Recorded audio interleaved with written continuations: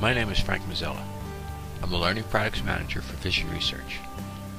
I'm here to present a series of PCC, Phantom Camera Control software tutorials intended to show you many of the various features and processes incorporated in PCC. In this, assigning a secondary IP address via camera repair and firmware upgrade nucleus application tutorial, you will learn how to assign a secondary IP address to a Phantom camera.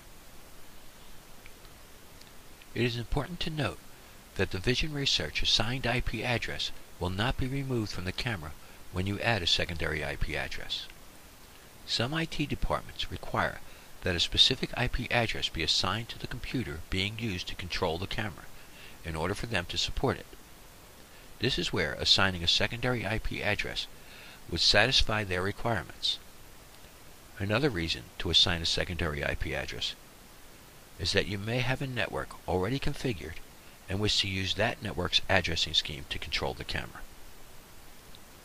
To start the process, I'll click the Camera Repair and Firmware Upgrade Nucleus button in the Manager tab that will open the Phantom Nucleus dialog window. The next step is to tell the software the camera I want to add a secondary IP address to. I can manually enter this information, or I can select the camera from the camera's pull-down selection list, and the required data will be populated automatically for me. For this tutorial, I'm going to select the Miro 320S Cam 2 camera. As you can see, the software has entered the IP address of the camera and the camera's hardware version number. It has also populated the camera's info fields with the serial number of the camera, the assigned name of the camera, the firmware version installed in the camera, the installed FPGA or Field Programmable Gate Array firmware version, and the kernel version installed in the camera. Now I need to click the Secondary IP tab to enter the required information. If I didn't know what to enter, I would ask my IT department for the appropriate information. The first field is pretty straightforward. This is where I will enter the secondary IP address I'm going to add to the camera. In this case, 192.168.1.40. The next field is the subnet mask. This field is used to differentiate the network and host identifiers of the IP address. I'm going to enter a subnet mask of 255.255.255.0. The broadcast address determines which IP addresses can access the camera. By entering 255.255.255.255, I'm allowing the complete IP address range to access the camera. The gateway address is used to specify the address of a layer 3 switch or router the camera would use if it were connected to one.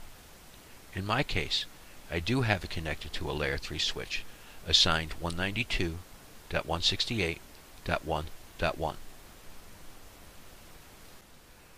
Now that all the information has been entered, the only thing left to do is click on the Set button for these settings to be applied.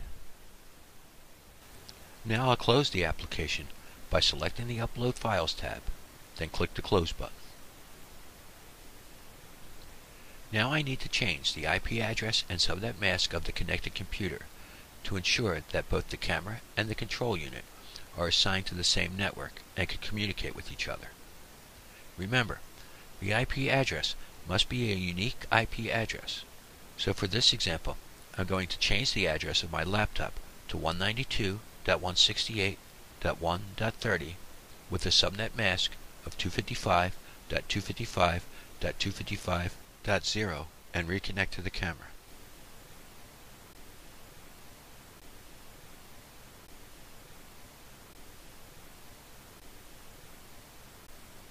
As you can see, the camera we just assigned with the secondary IP address is displayed under the camera's group. And just to prove I'm connected to the camera using the newly assigned secondary IP address, I'll right-click on the camera's name and select Device Info from the pull-down selection list. and verify the IP address of the camera. So that concludes the assigning a secondary IP address via camera repair and firmware upgrade nucleus application tutorial, where you learn the process to add a secondary IP address to a Phantom camera and verify the address. For in-depth Phantom operations, Vision Research offers Phantom Operations Certification Training. Please visit our training webpage at www.phantomhighspeed.com, Service Support, Training.